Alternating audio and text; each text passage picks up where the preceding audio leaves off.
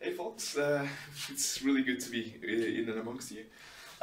Today we're talking about Turkish politics, a journey from legacy of the Ottoman Empire to the modern Turkey.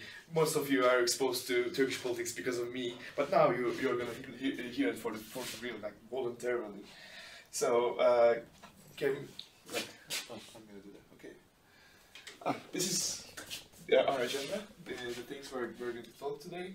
I mean, we're not going to talk about the whole Turkish politics, but the politics of the Republic of Turkey, for that matter.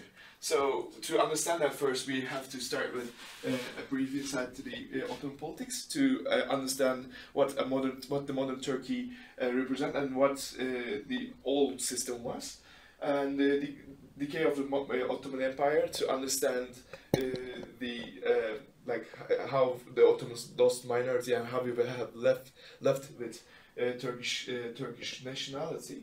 And as a last, I'm going to talk about the introduction, First World War. I'm actually passing this because you're going to see this already, the rest of the things. So let's start with the introduction. Most of you know that Ottoman Empire, since its foundation, it's been a monarchy. But there had been two occasions in history where we tried to pass on to constitutional monarchy, but it failed in a year because the Padishah, the ruler, actually had the right to close the parliament whenever he wants, which is a right they usually used. So, as a second, this is really important because I'm going to go back to that in the further parts of the presentation. Ottoman monarchs, they held the title of Caliph, or the leader of all Islam world, which means that all of the empire is affected by Islam and its Islamic institutions. So people have a like-minded future, and we controlled minorities, including Arabs and Kurds, which were already Muslim as well. So in the fourth, we had a small assembly called Divan, but there was no contribution for public in that. Only the ministers, which were chosen by the monarch, and last of all, it was a multi-ethnic empire. We had many ethnicities in our country: Greeks, Serbs, Romanians, Hungarians, Arabs, many other that I can not recall right now, and of course they were able to enjoy their bliss, though with paying extra taxes if they are not Muslim. So, how did it start? Decay of the Ottoman Empire. As the nationalist ideas grew in Europe, we started to lose most of our territories in our west in European territories. That's including Macedonia, Albania, Moldova, Romania, Bosnia, Serbia. All of those territories were lost in the 19th century, with either with wars against Russia or Austria, or rebellions, as Greek rebellion. And hey, please be seated. What we have left is these areas, but Ottomans actually tried to hold on to that little piece of land, and there were still minorities in there. So Christians, how do you keep Christians intact in your empire? And that's when they tried implementing the ideology of Ottomanism, and that is actually involving those minorities in politics of Turkey, and lifting up the taxes they have to pay. But we had this Tanzimat decree to have this legitimized, and then with Islam decree they had even more rights. But the Ottomanism fails because the nationalism is unstoppable, and most of the Christian lands, as you see here, they were lost until 1915. So what we are left is this area, core Turkey, as you know today, the yellow area, and that's the area with that's the Arabs live. So, given the remaining territories, which ideology is the best to keep the land intact? Do you have an idea? Islamic. Yeah, exactly. Because that's what binds us now together. There's no Christian left in Turkey. Only Turks, Kurds, and Arabs left. So there was only one title of Padishah or ruler that worked in this process, and it's Caliph, that the ruler of Islam, to keep the lands intact. So, but they were really upset. They lost their territories. I mean, they always thought that they could regain those territories, the Christian lands, by going into war. And Enver Pasha convinces the Sultan to fight alongside Germans. Is confident that the Germans are gonna win the war, which is, of course, as you know, is not the case. He is also the Pasha, the general, who's responsible for Armenian deportation, which is now why we're still talking about this Armenian genocide problem in Turkey and the whole of the world, which is an issue I can talk about later, but it's a big issue to talk about now. As the Arab revolts, supported by the British, succeeds, Ottomans loses the last major minority group, which is the Arabs. So the war is lost, and the last ideology to keep the land intact has failed. That's Islamism, pan-Islamism, as it's called. So the war is lost, Germans lost, we lost. So in the second part, I'll talk about our independence war. But before, we should see how the First World War ended. So it ended with the armistice of Mudros. The articles were so harsh. I actually extracted two of them. Immediate demobilization of the Turkish army, which means we are deprived of our army, and the second, the allies to have the right of occupy strategic points, as if they fit it. If there is a security problem there, but it is really easy to create a security problem in a region. So that was a really harsh treatment to Ottomans, but Ottomans had no card to play.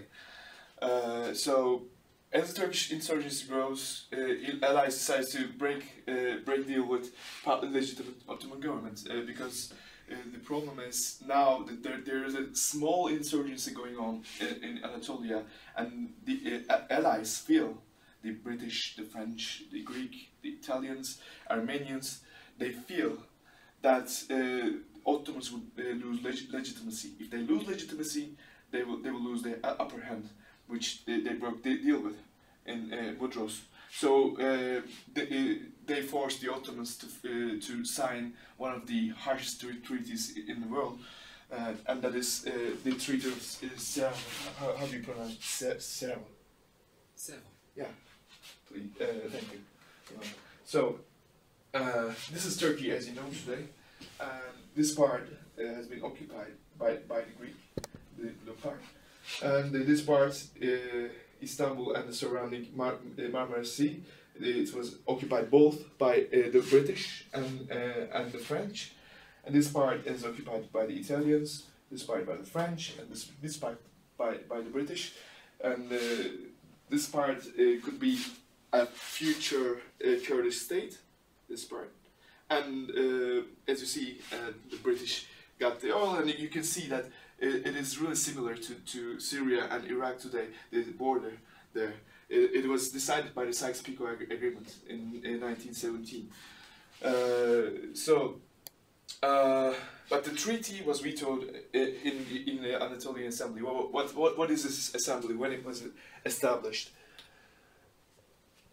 So, this man is our founder, and I would like to speak a lot about him, but in the context, he is a soldier. He was born in where our friend Jorgos coming from, Selanik, and he was a son of a border officer. He was not inherited anything. He attended the military school. He rised from the ranks, and he's been an exemplary soldier. That's why he became a general, a pasha, in the future. So he served in Libya and Dardanelles during the First World War, and he served with distinction. So and he was a modern man who believed in positive sciences and secularism, and which, like, the ideals he will complete, but he didn't have power to complete, to realize them. So he was posted to Samsun in 1919, and as you realize, the war was ended, and he was sent there to investigate and block any hint of anarchy. But he was sent there by Ottoman command chain, but he either exceeded his orders or defied his order. By this date, we don't know if the Sultan himself sent him there or he took initiative and started an insurgency in Anatolia against the occupying powers. So, when he landed Samsun, which is here, it was one of the places that remains unoccupied by the Allies. So it started to gain public support. And for the political reasons, he had two national conventions assembled in Erzurum and Sivas. In Erzurum, it was important because there were 18,000 troops stationed there, and they were not demobilized. They were left there. And Kazım Karabekir, who is the commander of that Erzurum army, and it's here actually, he gave his command to him, which he didn't have to because he was an Ottoman officer. But he gave his 18,000 soldiers to Atatürk, which was the start, which could start the insurgency or our independence war, as we call it. So.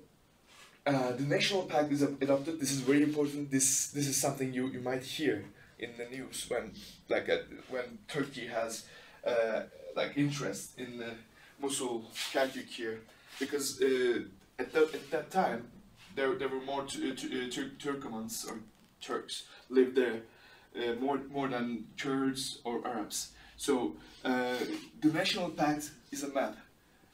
Which represented the Turkish ideals. This part just it takes Selanik into part as well, which our border right now is here, and we didn't have Hatay then. We didn't have Hatay then, and this is Iraqi borders right now. So our goal in the independence war was to make this little territory bigger and reach all the Turkish cities and make it a part of the new modern Turkey. And Ankara actually became the center of political operations in Anatolia. It was away from the occupations. It is still the capital of Turkey.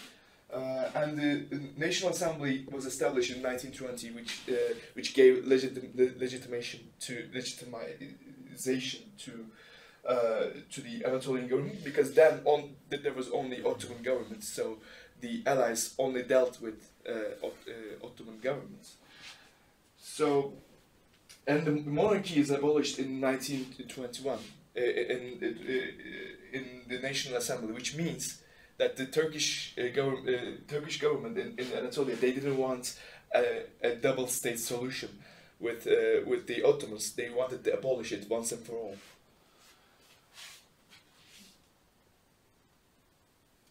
So it was 4 years of really bloody and harsh war, but we have defeated the Greek troops in the wars of Sakarya and Inanı, and we sealed the deal with Büyük Taarruz, the Battle of Dumlupınar, which opened the roads for Smyrna, which was the last occupied place in Turkey. And the rest of the occupiers, they supported the Greek, but they did not put up a fight when the Turkish insurgency won the fight. So the Treaty of Lausanne gave the new Turkish government legitimacy and opportunity to declare independence as the capitulations were lifted. Now allies take only Turkish government as the legitimate power. Now, which means Ottoman power is just, you know, it is in action, it is non-existent anymore.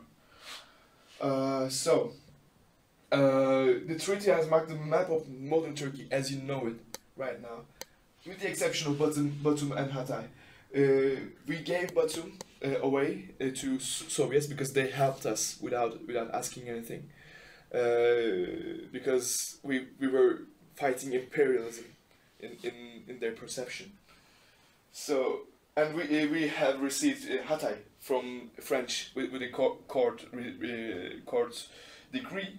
The French actually gave away that land, and well, let's say that most of the people living there were Turkish, and the French didn't want to hold on to that particular land.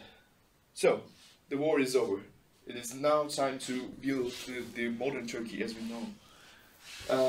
So we have the Mustafa Kemal Atatürk as a leader who is a modern-minded person. So he wants to change all that represented Ottoman Empire to a country that is modernized, that can be competing the other contemporary countries.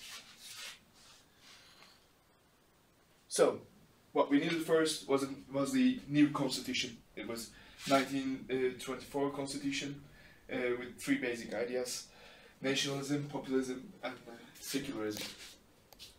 But secularization was not easy for Turkey. For centuries, we lived in Islamic rule. So, you might realize that we established the republic, but there has been 1 year before we lifted caliphate, because there were people, there were representatives in the assembly who feared that there would be riots in Anatolia if the power of caliphate would be lifted. There would be no binding power left for those people. So, establishment of Directorate of Religious Affairs, not a ministry, just a religious affairs, like a directorate, because we are a secular country and we cannot have a religious institution in our government system, but religion must be governed anyways, because one sheikh or imam or any other religion man can come up with an idea and gain supporters, which is happening right now with the Gülenist movement, actually. So this was intended to block any radical interpretations of Islam. So religious courses were abolished, and modernization of the education system and Ministry of Education was established as well. These were the early reforms, and some of the reforms in the social life, in the economic life, and the political life. As you see, we adopted the Civil Code of Switzerland, People and Commercial Law, and Family Law, because Switzerland were believed to be to have the most modern kind of codes in the world at that time. And we had this language reform. Until this very date, we were using the Arabic alphabet, which was hard for the people, and literacy rate was really low. And but with the establishment of Turkish Language Institute, it is made easier for the students to understand the new alphabet. So equality and non-discrimination, voting rights for women was given in 1930, and it was exceeded further in 1935.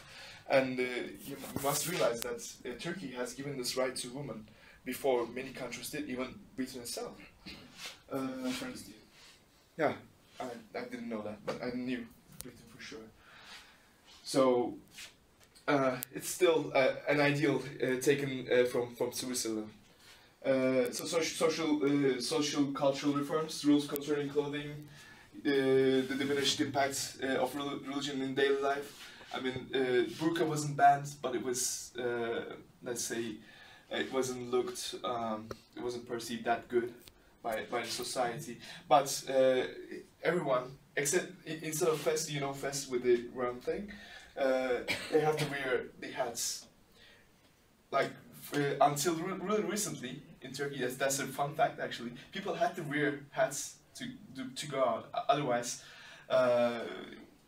there's a penal result to not to wear a hat when you're outside. But it wasn't implemented in Turkey. But there was a still rule in Turkey to do that. So.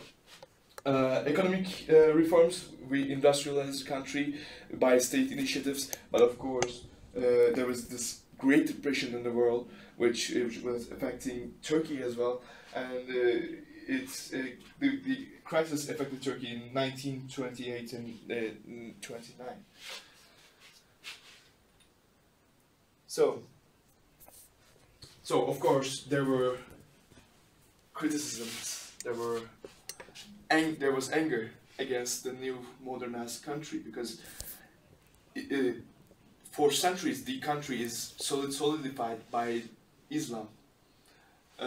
So there have been tries to apply all the democratic initiatives, like passing from single party period to multi-party period. It was tried two times in this time interval. There's Progressive Republican Party and the Liberal Republican Party, in like 5-year difference between them, but they short-lived, and this is why. First, the Progressive Republican Party was thought to be responsible for this Kurdish revolt in 1925, and the reason this Kurdish revolt happened was the restoration of Islamic rule and establishing the Kurdish state in the southeast part of Turkey, which is really similar to the terrorism problem we are having right now. Yes, and it was led by this man, Sheikh Said, and there had been a bloody war against Sheikh Said to suppress the revolt for once and for all. So the result was Progressive Republican Party was lifted, abolished by the governments, because simply there was no way to continue in multi-party system. And there has been a second attempt, which happened with Liberal Republican Party. They had the pretext of government having too much intervention in the economy, so they rather had a free economy, as we know, a liberal economy. But the problem is, anytime this man Fethi Okyar has gone to talk, people thought he would bring the caliphate back, which was not him, because he just wanted to be a liberal person, which is very away from the conservative ideas.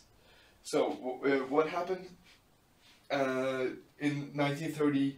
There was this big revolt in Menemen, and this man, Lieutenant Kubilai, was sent to suppress the revolt, but they only had plastic bullets. So they aimed at the crowd coming towards them. They fired their shots, but nothing happened because the bullets were rubber. So the crowd naturally felt like they're invincible. They're protected by God. So they attacked him and his soldiers. They massacred him. So and the pretext of this was, of course, restoring the caliphate again. And fearing the problems here, Fethiye actually disbanded his party because there was no simply there was no way to proceed from there. And the perpetrators were caught by the local officers, and they were executed by hanging. And this is why this era is called undemocratic dictatorship. They deem it to be dictatorship because of this tribunals.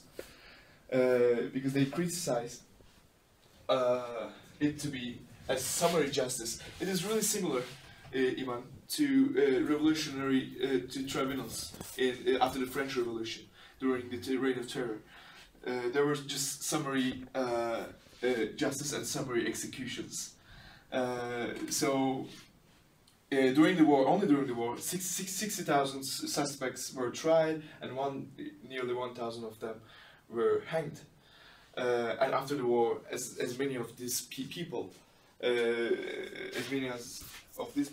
were hanged, actually, and these courts remained intact until 1927.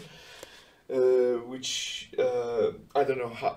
I have many things about this, but I don't have time to express it right now. So, a great mind passes away. In 1938, Mustafa Kemal Atatürk dies in his 57. He died from cirrhosis. He was a drinker. So his eternal place is in Anıtkabir, and this is what he said. Like his ideals should live, even if he dies. So he built a nation, a thriving nation, which held the Islamic rule for hundreds of years, and now he changed that society in such a short time to a modern society who believes in positive science, equality, human rights. But my opinion, at the last, is whoever replaced Atatürk, like in the following years, the leaders, they couldn't implement or share the ideals of Atatürk. So we couldn't have a glorious Turkey after his death. So, conclusion. These are my references and links. And if you come to my next lecture, these are the things you're gonna see. İsmet İnönü era, which he was the prime minister during the Atatürk era, and now he became the president. And you can see the multi-party system. It starts now. And Second World War and neutrality. Turkey remained neutral in the Second World War until 1945, which we declared war on Japan, which we will not fight, just to sit on the peace table. So there was a big famine in the 1940s because of the war. We couldn't trade, and this famine affected all of us. This is why still my grandfather buys potatoes by sack like this. So, and Soviet threat, obviously, it is trying to mount after the Second World War, because Turkey is really close to Soviets. Actually, we are bordering them right now. At that time, like from Georgia and Armenia, and the current government decides to go and implement the Marshall Plan, which is offered by the Americans to Turkey and Greece. And of course, we became a NATO member at the time to protect ourselves from the Soviet threat. And we, as always, even from the Ottoman times, we tried to become a European country. So our first trials to be part of a European community has started there with the signing of the Rome Treaty, and we became half member of European steel community. So that is it, folks. If you liked it, I'm really elated. Thank you for your contribution. If you have any questions and answers, I mean questions. You have the answers. Yeah, but probably you have answers too. Yes. Any interpretations, please share with me right now. Is it okay if we keep recording while we have questions and critique? Sure, why not?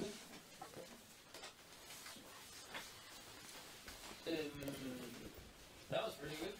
I really like that. Yeah, very informative, a lot of facts, a lot of stuff I had no idea about. Very interesting. Yeah. Now you will know about, if you see something about Turkey in television, now you will know what they are talking about, because this is our past.